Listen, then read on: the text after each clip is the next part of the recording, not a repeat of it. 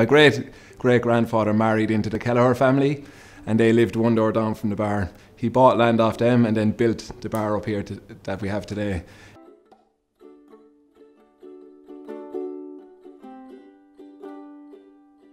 It opened in 1899, and Tom Mack handed it on to Dick Mack, and then the name went above the door.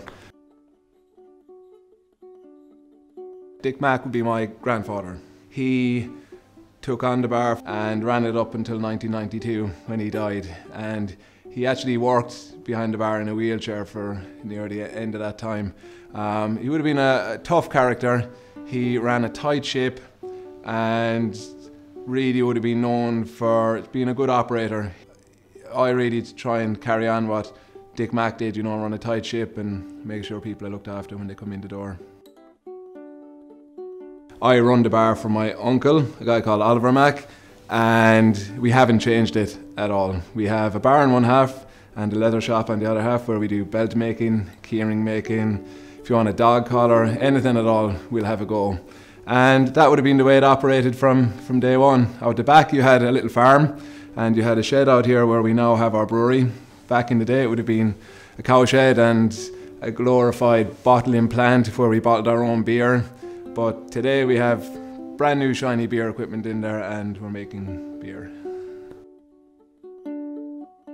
The brewery came into my mind back in 2014. We're now in 2018 and we're only in our 4th month of operation. The initial idea came from the fact that we bottled our own beer. And I knew that, and in the back of my mind, every now and again it'd pop in or people would come in and they'd look for a local beer. And I'd be like, God, you know, we actually really had a local beer. I thought, wouldn't it be great to bring that back?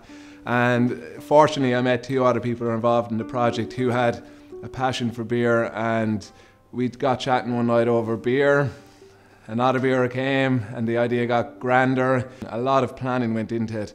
We travelled around Ireland, England. We went everywhere trying to figure out at what level should we go into brewing, making beer. Do we go really micro and keep it compact, or do we go huge? And by the end of 2014, we'd come together with the goal of not only bottling beer, but making our own beer with our own well water and keeping it really compact, keeping it to the bar to begin with, above, and then if people liked it to go a bit further out around the town, which fortunately we are. We've grown a lot quicker than we planned, and you can find our beer around town now. But it will be a Dingle beer. That will be it. It won't go any further than Dingle. We've accelerated much faster than anybody here imagined. We've already expanded within the first year. We've increased our capacity by 266%. So that was a huge acceleration, what we did, and we installed just more tanks. When we were looking into what type of beer to make, we were very aware of our market, our target market. Here in Ireland, people are relatively new to craft beer or micro-brewed beer. Well, I would have been brought up in a diet of general beer, bland if you want to call it that. People now are becoming more aware of, you know, different beer, how people make beer, the passion behind it, and local. People are really getting into the fact that, yeah, if there are people making beer locally, we should check it out. From a bar point of view, I wanted people to be able to drink our beer and be able to have a couple of them. And when I told that to the other people involved, and Graham Murray, our brewer, he went, okay, that'll be a challenge.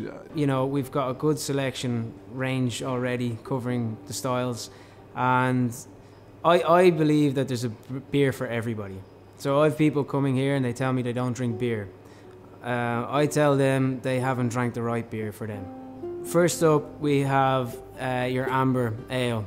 It has a beautiful kind of sunset colour, and what distinguishes between the red ale, which most people would have went for, which is a traditional in Ireland to have an Irish red ale, to go against that was that I find the amber ale is just a bit more palatable. It's more caramel and a bit more maltiness, and it's a bit more interesting in ingredients and flavour. We have the Session IPA. It's an American style IPA where it's dry, you know, you have moderate bitterness, and you know, lovely fruity flavors and popping aroma, and it's nice clean malts, so it's all about the hops in that beer. So that's our session IPA. And then we have the coffee stout. I asked Justin from Bean and Dingle down the road, could he do a cold infusion coffee? And he says, oh yeah, okay, I'll give it a go. What that does to the coffee is it brings a much smoother, gentler flavour. And then I specially selected grain from Belgium for the smoothest chocolatey coffee flavours. And then we blend it in at zero degrees. So it's a cold infusion coffee stout, which keeps it lovely and smooth and lots of chocolate and coffee flavour. You have to brew for the people. So the people kind of create the beer, and the brewer then makes the beer for the people. And for me, that's the best beer you can brew. It's not about your personal opinion on what beer is the best. It's about what beer is the best for everybody. And that's the best beer for me. And that's how I design these beers. Going towards the future, it's more about sustainability rather than trying to go bigger and better. We're always trying to be better. We're always trying to make the best beer we can, the best quality we can, and the most consistent we can do that, and also bring out as much new and interesting, exciting beers as possible, which we will be doing. Along the lines of expanding and going further out afield, we're not looking towards that. We want to stay in Dingle. We want to stay exclusive to Dingle. And for me, that is more sustainable.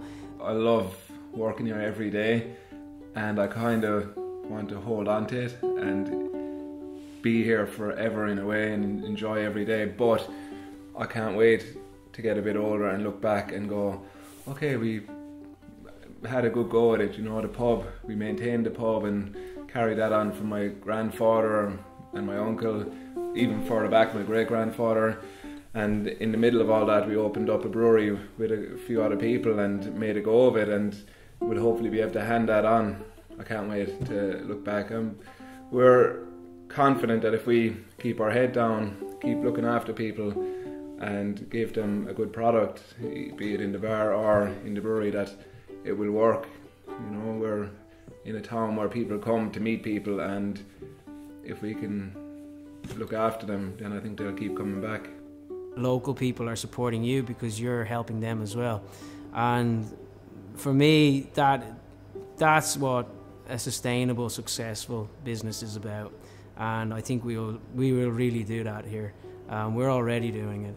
And we need to keep that consistent and sustain it, and that's the goal.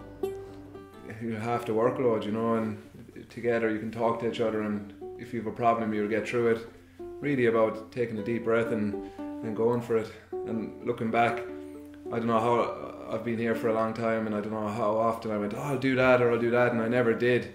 But with the brewery, there were other people involved, and every now and again we'd kind of get afraid or whatever, or go, okay, we can't manage that, and we'd begin to back out. But then you talk to each other and go, oh, you know what, we can do it, and go for it, really, you know.